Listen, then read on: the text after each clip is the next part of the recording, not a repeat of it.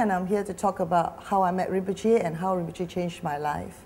When I first met him, he was probably 1998. So when I first met him, it was through Patsy, one of his senior students. And Patsy said that Rinpoche was looking for a retreat center that he wanted to have a look at in Penang. So I was the only one who knew how to get there. It was up on a hill. So when I got to Patsy's house, I asked Patsy, so what do I do when Rinpoche comes out? You know, I mean, what do I call him? How do I greet him? So Patsy was laughing at me and said, what do you normally do when you see a guest? I said, shake hands. And she'll say, yeah, go ahead, shake his hand, it's fine. So anyway, met Rinpoche. Rinpoche was very nice. He came, he pat me on my shoulder, said hello to me. So, and then we went off. We went for lunch first, and he gave us a Dharma talk at lunch. And that was when he asked me, so what do you think of me as a person? So I was like, okay, but to get me in, I was a little bit into Buddhism, but not a lot. So he said, oh, you're very much like a flower on a tree ready to be plucked. That's what he said. So I guess from that particular time, I was caught. Because, I was curious to know more, so that's what we did. And then later on, so in any case, we both, on and off, I would see Rinpoche because we didn't have a Dharma center to go to. So from there, I got to know Rinpoche better and Buddhism a little bit better, and I took refuge with him a couple of months after I first met him. After which, we sort of lost contact for a while because Rinpoche was busy elsewhere. And at that time, I had a bad financial downfall. About 2 years after I met him, 2 or 3 years after I met him, I had a very bad financial downfall. And I was bitter, upset, and I actually had Tsongkhapa statues in the house. And at that time, I remembered calling Patsy and telling Patsy, please come and take away all my Tsongkhapa statues, and give it away to whoever needs it because I'm not into it anymore. Bitter, very, very bitter. So she did, no questions asked actually, and I lost contact with them for about 3-4 years. Suddenly, and at that time, seriously, I was at the lowest peak. I won't call it peak then, the lowest of the low at that time. And it must have been like 4 or 5 years after that I received a phone call from Patsy asking me to come down to KL. Actually, it didn't happen that way. She received a message from Rinpoche that morning saying that, if she is free, she is most welcome to come join us. But if Adelyn is not, it's fine. So obviously that message was meant for me. So Patsy called me and said that, oh, so what are you doing now? And I said, nothing, very depressed. So she asked me, she said, oh, if you're doing nothing, would you like to come down for that was the first Kechara dinner actually. So me, nothing to do, okay, so I came down. And that was when we received a message from Rinpoche saying that if Adelyn still regards me as her guru, tell her to leave Tsunami land and come down to KL to work. So I was like, okay, but I don't know anybody in KL except, Patsy and Ruby. So I challenged my guru and said, okay, it's not so easy, but if I get a job here, fine, I'll come down. But how old was I then? 46, 47? So it was like, seriously, I mean, who's going to employ me? I wasn't very sure about that at all, but I did challenge, sorry, Rinpoche, I just said, yeah, if I find a job, I'll come down. So guess what? 2 days after I said that, I got an interview. Nobody, this is not Kecharian help. It was just some outside friends that said, hey, Adelyn, you want a job? There's a job in a restaurant here. So that's what I did. I said, okay, I'll come for the interview. Went for the interview, got the job, and I was saying, okay, now I have the job. my guru has already said, come down, what do I do? So being me, I said, okay, I'm going to, this time, really, really accept the fact that my guru has plans for me. So I took a leap of faith, came down to KL, and I started working for a restaurant then. The thing is, I thought that the Buddhas and Rinpoche has all of these things planned out really perfectly. The path that they open up for me was so easy, because I don't know anybody else in KL. So coming down here, I needed a place to stay. Also, I needed to go to work, not knowing the roads in KL. So I found out that my job was in Wanutama. So I had to call up a friend of mine, whom I have no idea where she stays. Just ask her, can you, rent me a room, or can I stay in your house for like 3 months or so while I get myself used to KL? So she said, sure, come. And I was like, oh my God, what if she lives half an hour, 1 hour away, because KL is so big, I really don't know where she lived. And guess what? She lives in Bandar Utama. It takes me 3 minutes, literally, to get from her house to work. So it was like planning, it was great, So I worked for a couple of years in this restaurant. On and off, Rinpoche will surprise me with visits. And on one of his visits, he said to me, good, you should learn everything you can while you're here. Who knows, maybe you open up your own restaurant, or maybe we will open up a restaurant. And I was seriously still, yeah, right, I have no money, I'm just earning a basic salary. There is no way I can open a restaurant. But of course, I was proven wrong, because a couple of years later, it was also a path that I believe was paved for me, that somebody offered me and a friend I had met, who is a chef, her name is Yenny, whom now I own a Boathouse with. We were offered Boathouse based on the fact that it was a dying business, and all we had to do was take over all their debts, which was not a lot, but it still would mean that we have to go into debt just to pick up the restaurant. Again, I decided, yeah, why not do it? So I did. And when we first opened the restaurant, we had no money. We were in a minus sign, in the red in the bank.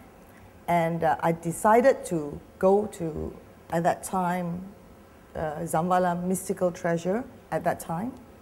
I bought a little sasa of Zambala. It was only 40 ringgit, and that was the only thing that we could afford at that time, because Zambala is known as the Buddha of generosity and wealth. So we decided to buy one, and we invited a little sasa back to the shop for 40 ringgit. But I also said that, prayed to Rinpoche and the Buddhas in Zambala, and said that if I do make something of this business, then I will invite bigger and better statues. It only took me 3 months, believe it or not. After 3 months, I was able to invite an 18-inch Zambala back to the shop. Right now, I've invited a 3-feet Songkapa at home, I don't know, 1.5, I don't know how big the Zambala is that I have at home. And our business is really running smoothly. The fact is that sometimes it's kind of unbelievable when there is during the low periods, low seasons, you always think, oh dear, you worry that there's no business, but all the while, ever since the invitation of that little cha-cha, business has always been smooth. Even at the lowest seasons, we are always able to hit our target. It is that easy, so to speak. I mean, I must say that it's always with the blessings of Rinpoche and the Buddhas that our business is where it is today. When we took over the restaurant, Boathouse, my business partner, Yanni, she's the chef, and I run the outside. The restaurant deals basically in continental cuisine. Basically, that means Italian, Spanish, French, all into one. And that has taken off.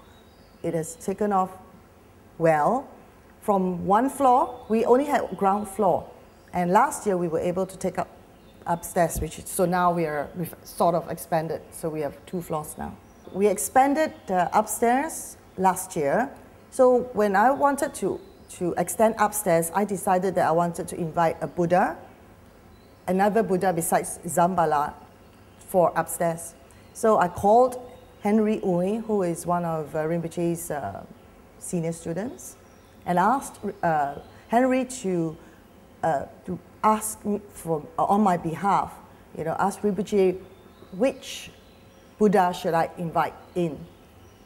So Henry spoke to Rinpoche. Rinpoche came back through Henry and said that get Buddha Shakyamuni because it is universal. Everybody that comes into the restaurant will be blessed, and everybody, majority of the public will recognize Buddha Shakyamuni. So I said, fine, told Henry. We chose our Buddha Shakyamuni, which is a 3 feet one. And the one we liked, we said, okay, that's the one we want. So I said, how much is it? Bring out my checkbook, ready to sign. And Henry said, wait. There is, before you give me anything, there is a letter from Rinpoche for Yanni and myself. So we opened up the letter, and for me it was like, oh dear, do I have like instructions as to, do I have to do prayers? Do I have to maybe a ritual to invite Buddha Shakyamuni in? That was my thought. Well, that was me. So when I opened up the letter, all Rinpoche said was, congratulations on your expansion, and I'm offering you this Buddha Shakyamuni as a blessing for your restaurant.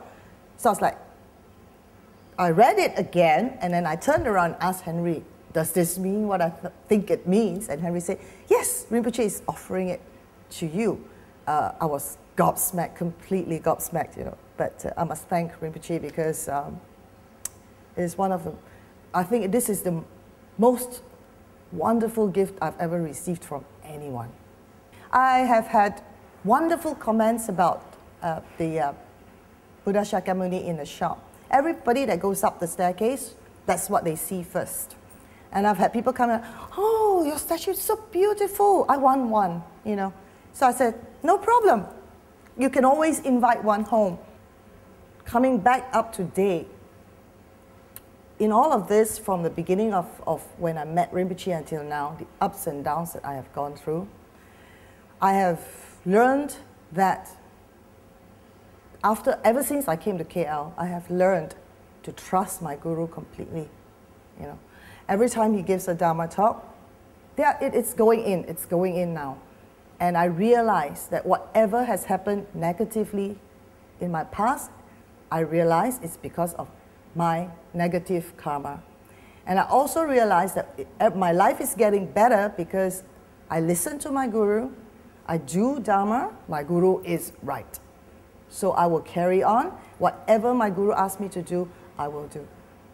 And one of the things that my guru has asked us to do, or it is his wish, was to see an animal sanctuary come up. So I've been hearing that Rinpoche is, looking at all the animals. They also deserve to live better. So all of this was catapulted by the fact that by sheer coincidence, I was at the right place at the right time, and I rescued a dog who had been run down, hit and run, and both legs were broken, so he couldn't get up. So when I was there at 2:30 in the morning, all I could think of, I remember Rinpoche saying, animals, we want a sanctuary, we need to do this. So I couldn't leave the dog, It took me an hour the poor dog was screaming and because he was in pain, but finally I took him to the vet and had to raise funds because both his hind legs were broken, but everything was done.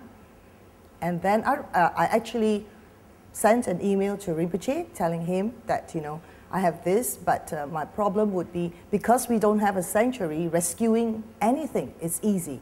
But after you've rescued them, we need a place, a home, a shelter for them. I do realize that a lot of lay people think that they're just animals, Why should we care for them when we can't even care for ourselves? But I believe, as Rinpoche says, anything that you do, Dharma, saving animals, is a way, saving animals is also Dharma. Dharma doesn't mean praying all the time. It's actually what you give, what you do to give back to people. So I believe that even if those people who don't love animals, just don't be cruel to them, don't abuse them. But if you do, then show some compassion. If it's the strays, feed them if you can. I'm not expecting everybody to be like being a martyr and go out and start feeding and rescuing. But those that can do that, those that can't, just tolerate them, don't abuse them. That's my advice to any other person who doesn't like animals.